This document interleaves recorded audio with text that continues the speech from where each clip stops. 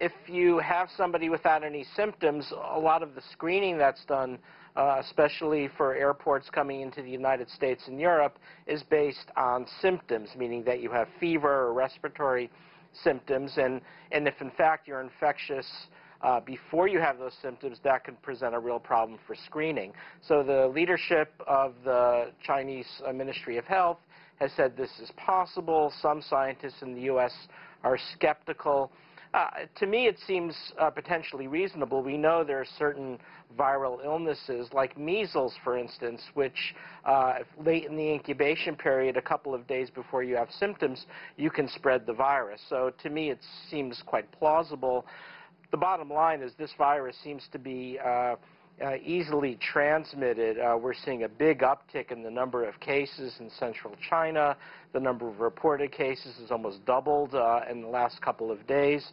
And we probably have many more cases than that, since we're probably only the severe cases are getting reported. And China has been rather aggressive in its efforts to try and contain this virus. Are those efforts working? Should China be doing something based on your recommendation?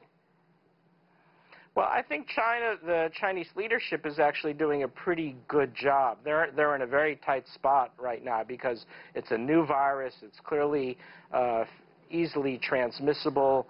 This is a tough situation to try to get your arms around. So I think, given the circumstances, they're taking heroic measures by implementing quarantine in major cities in central China and doing everything they can, building new hospitals. So I have to give some credit to China's leadership for that.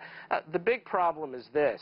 With a virus that's so easily transmitted from person to person, historically we know the best way to control this is through vaccinations, by having a safe and effective vaccine. And that was my next question. Where do things stand with vaccines?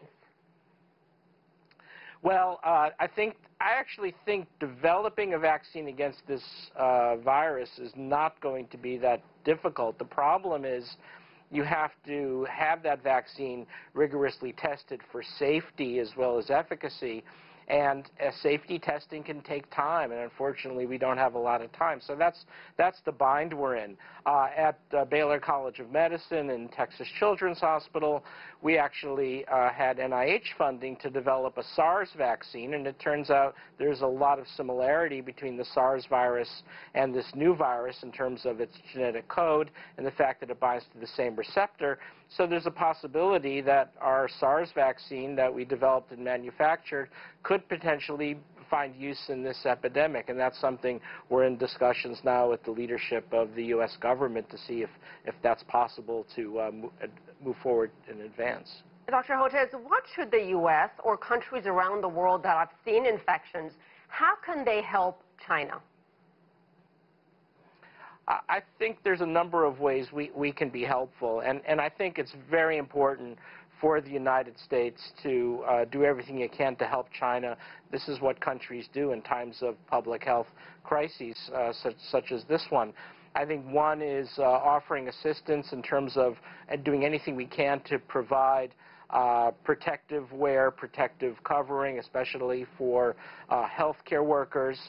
We have an amazing U.S. Public Health Service and Centers for Disease Control to provide advice in epidemics, and then seeing what we could do to facilitate new biotechnologies, new vaccines such as ours, as well as new drugs and diagnostics. So I think in times like this, we don't recognize international boundaries.